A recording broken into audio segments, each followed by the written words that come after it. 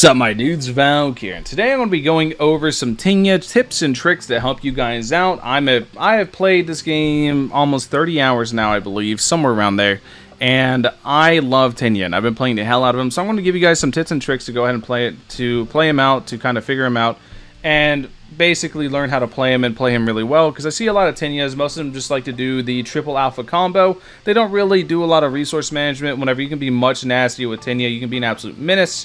The way I play Tenya is very hyper aggressive. I'm normally the first one on my team to engage. I love playing Tenya like that. It's just really fun for me. So let's go back over to our volunteer, Araka, but I'm going to go to Ochako after we go over some very simple mobility basics. Just some things just for mobility, just to make it easier. So a lot of people know, like what I just did on that tree, that Tenya can in fact just run up walls. But what a lot of people don't know is if you're climbing up and then you hit the shift button, or whatever your sprint button is, you will start sprinting in the middle of a climb.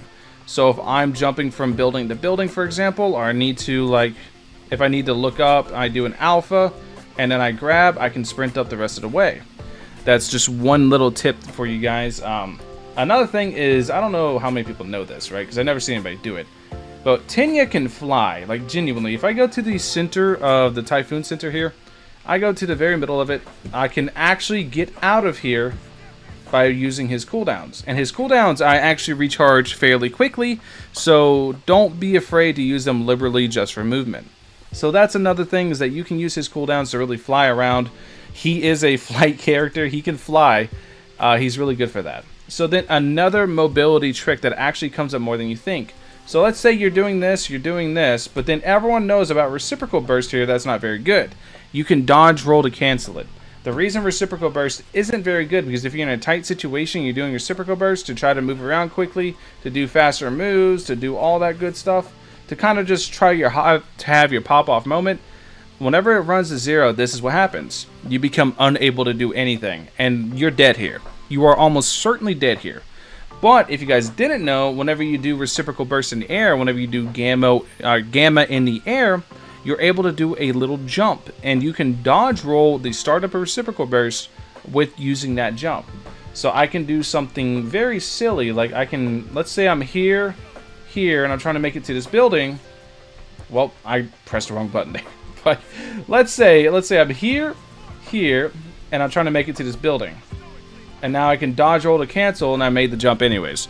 So it's something that actually comes up a lot. It makes you a little bit harder to hit whenever you're doing this, because it's such a different jump. Like normally the jumps are very floaty, whereas this is just a really quick up and down, a really big arc. So those are just some mobility tips with Tenya, because you want to be hyper mobile, you want to be constantly moving around. Last mobility tip with Tenya.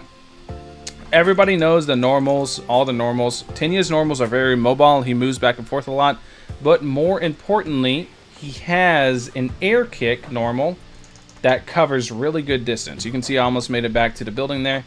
This air kick normal covers really good distance. It lifts you up a little bit higher than whenever you started it, so you're able to just kind of use it to lift yourself off the ground slightly. So it's really good for mobility if you just need to do it, and it also has excellent tracking, as you can see right there. It's a very, very good tracking move. So we're going to go ahead. We're just going to knock her, because I needed to reset to kind of go over the rest. So I'm just going to knock the Ochako real quick. Don't really want to show too much yet. Don't want to reveal too much. But now I can go over downed combos.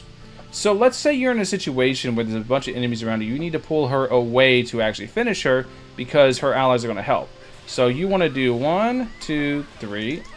And then you could do air combos normally there, because we didn't get very far, but we're against the wall. So I'm going to try to actually pull her away to show you guys the amount of distance you can actually get. Unless I just miss. That's the thing about Tenya, is he doesn't always feel right? So here we're going to do this. We're going to do this. And we missed again because she's flying weird. I think it's because I got ahead of her. I'm just going to kill her and start over. Cut the tape, cut the tape. Alright, so we'll go over guard breakaways. So normally you would want to enter a fight using your beta, using this move, because it has amazing tracking. Now whenever you use it, make sure you jump before you use it, because look at the difference in tracking between jumping and not jumping. You saw me not jump earlier, very little. You jump up, it goes very far. Now once you do your beta, you want to back away for a second, because they're probably going to retaliate, and you have to decide whether you're going to jump kick to try to dodge something, or you're going to press even more. If you're going to press even more, at that point you go alpha into them, and you're guaranteed a normal string after that's going to guard break most people at 50%. Even with a level 1 alpha, if you have upgraded alpha, it's only going to be more. Now you have them guard broken. This is where your bread and butter is. There's a lot of Tenyas that like the triple alpha, but whenever you do that, if you triple alpha, let's say I was to triple alpha her, you can see I'd have no cooldowns. She would be able to get up, and I couldn't fight back. I would have to be relying on beta, which isn't that good of a combo move. It hits very hard, but you want to combo a lot as Tenya. So instead of doing triple alpha, hopefully I don't mess this up. Yeah, it bounced weird this time. I knew it was going to happen. I knew it. I'm like, I could feel it in my bones. I'm like, she's going to bounce weird, isn't she?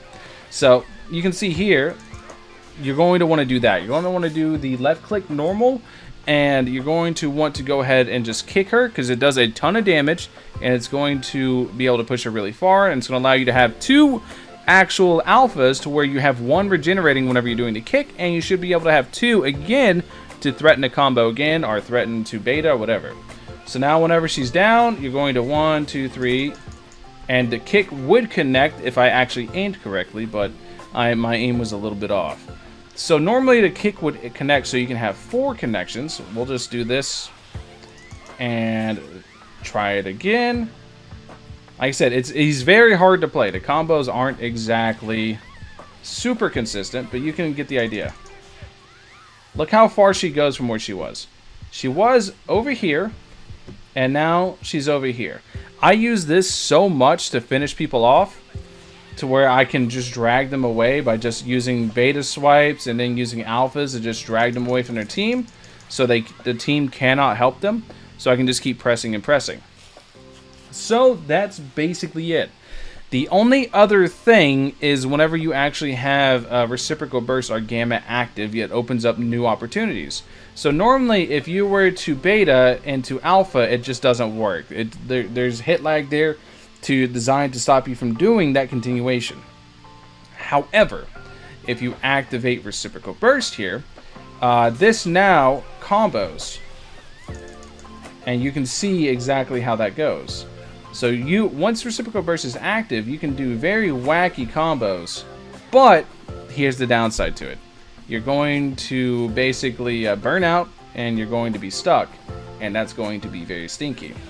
So here we're going to do this, we're going to do that.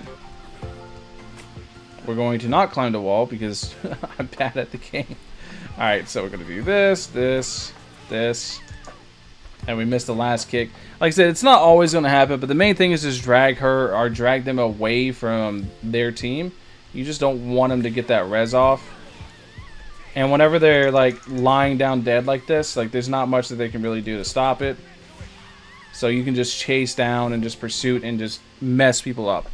Now, there's a lot of situations you're going to end in whenever you are in Iida and you're like in a 1v3 scenario, or let's say you're rolling up on people and you're diving in.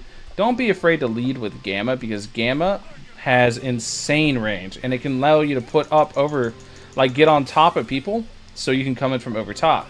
Like you can use Gamma to get up in the air, and then you come down, and then you just do funny Tenya combos, and just start comboing them. You can see what I mean by the 2 alphas. Now I'm back at 3 by the time she's ready to fight, so I can keep cycling my cooldowns better by using the kick to follow up the 2. So you have better cyclage on your cooldowns. And then here we're just going to try to pull her away. We're going to use this to follow up. Boop.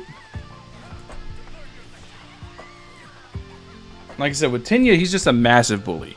Tenya basically wins every 1v1 outright because you have a lot of ability to outplay. Like let's say I'm here, I can do that. Or like I can be here, I can do something like here, jump. Uh-oh, I didn't want to activate that.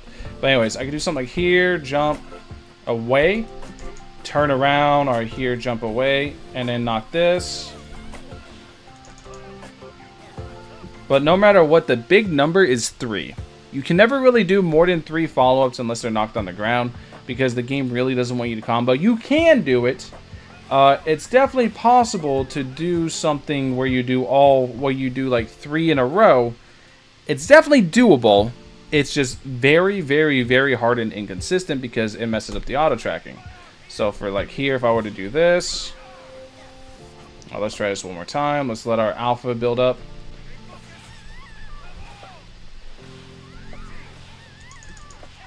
Well, I guess that works. That'd be a very funny combo to hit in a match. It's probably because they broke in the middle of it. I wonder if guard breaking actually resets the combo points. Give me a second, guys. I got some playtesting to do.